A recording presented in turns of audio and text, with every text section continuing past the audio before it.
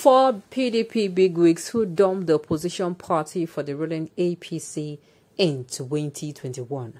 Welcome to the news and please subscribe to our channel.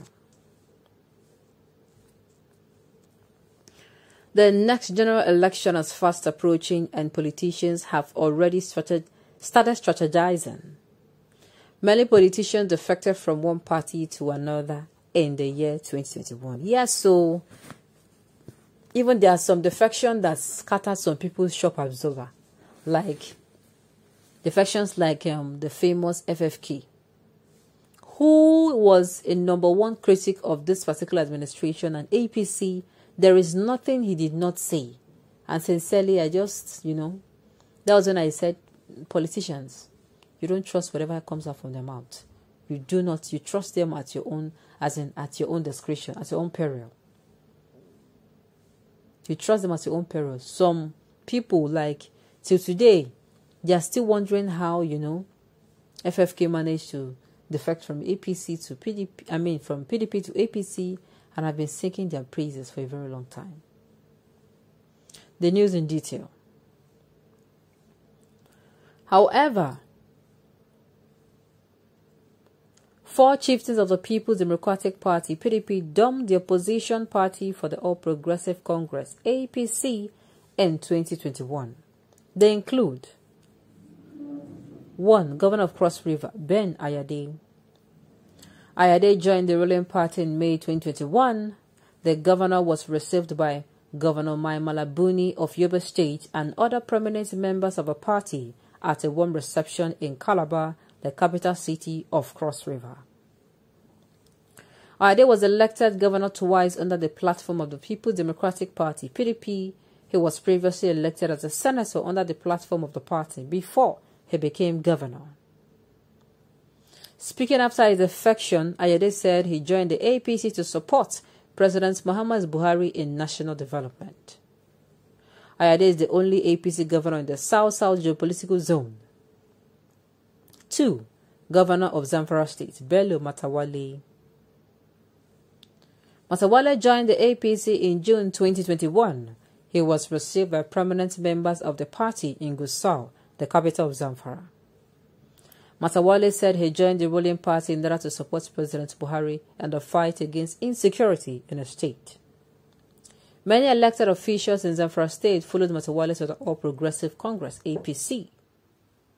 Matawalle, who was the candidate of the People's Democratic Party, emerged as the governor of Zamfara following the Supreme Court judgment that nullified APC's victory in the 2019 general election. 3. Senator Stella Odua. Odua joined the ruling party in August 2021.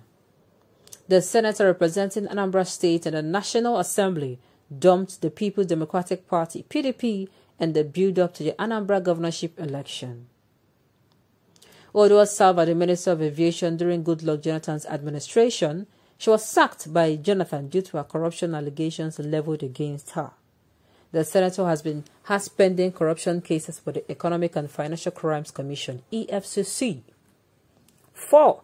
Femi Fani Kayode. Fani Kayode joined the APC in September 2021. The defection of the former aviation minister elicited a lot of reactions in the country because he was a vocal critic of the party and the President Buhari-led administration. The PDP chieftain had previously called members of the ruling party unprintable names and stated that he would not join it. Fani Kayode met with several APC leaders before he was finally taken to President Buhari at Aso Rock by Governor Buli, who is the caretaker chairman of the ruling All Progressive Congress APC party. Well. This is why, do you now see why I'm saying that if you are one that is saying, I'm going to vote for PDP or APC, they are not, see, uncle, are you now saying that they're the same people? Is it now clear to you? It is clear, as in, if it's not clear to you, I don't know what will make it clearer. It is crystal clear that PDP, APC, all of them are just names. Just like if you go to the market and you go to one particular line and they are selling, for instance, clothes, and you go to another line, you're selling clothes. It is the same thing, the same products, just different names. That is all. A lot of defection have happened. Some people have left PDP, joined APC, from APC, come back to PDP, and I'm like, what's going on? So me, if you are among those now that come out to say, oh, the All Progressive Congress, they are this, they are that, I'm going to vote for PDP, I'm so sorry to disappoint you. You'll be voting for the same people. That is why I am of the opinion that before you come out and say you even want to come out and say, oh, the election is now on, and you get your PVC and want to vote for people, we should do screening. The way if you're going to start a business venture, you do your market research, you do your market survey, you take notes, you learn from people, you listen to podcasts and all of that. You follow people who have been successful in that line of business for a very long time. And at the end of the day, you're just careful so that you don't put your money in the wrong place.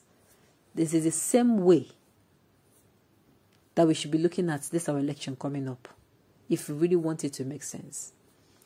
That candidate you think is the best, can you screen the candidate? Screen the candidate. How is he performing? What exactly is he doing? Where is he serving? If the person is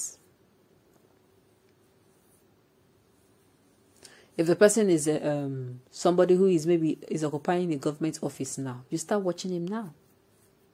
And when you will burst into these people's face with, impromptu questions like, okay, you say you want to become the president of Nigeria, what are you going to, what do you have in stock in Nigeria? They should be able to come out and say, okay, for someone who is prepped, who is very prepared, who has been doing his work, he should come out and say, okay, in Nigeria's economy, we have been making use of this and that politics, and that is why we have been finding it difficult. So when I come in, if I am given the opportunity, this and this and this and this is going to be used.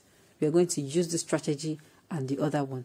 And at the end of the day, it is going to be like, okay, like a roadmap. The person will say, we don't want somebody to come in and say, I'm going to solve insecurity. How? Show us how. And all this thing will be impromptu. Then you can now, from there, we can now get competent people who really have integrity and have the interest of Nigerians at heart.